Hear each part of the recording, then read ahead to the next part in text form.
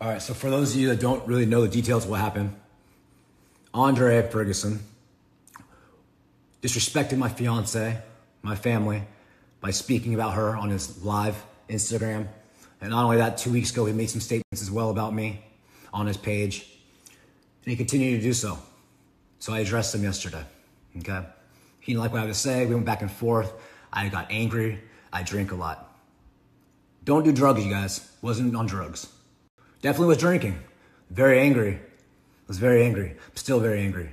Nobody disrespects my family. Nobody disrespects my fiance. Nobody disrespects my unborn daughter. Ever.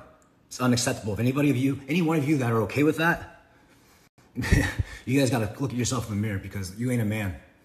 I reacted out of anger because of the disrespect that was brought upon my fiance. And if you guys got a problem with that, then I'm okay with that. So I'm getting DMs, you know, I haven't watched any Andre stories. I don't even follow that fool, but I get screenshots recorded to me and whatever. So he's playing that on this, you know, I'm crazy. Yeah, I was crazy last night.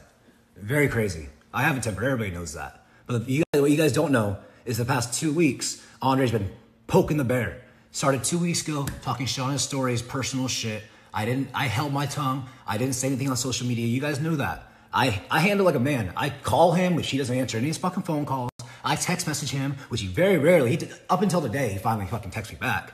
You know, and it's again, just him trying to twist everything on me. Realize that, you guys, is these people are going to try and twist everything on me to make me look like a fucking nut job. And they do a damn good job of it. Good job.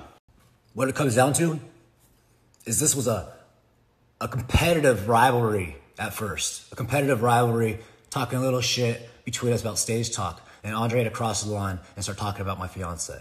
So you guys can take whatever side you want. But if you guys are taking the other side, then I don't want you on my side.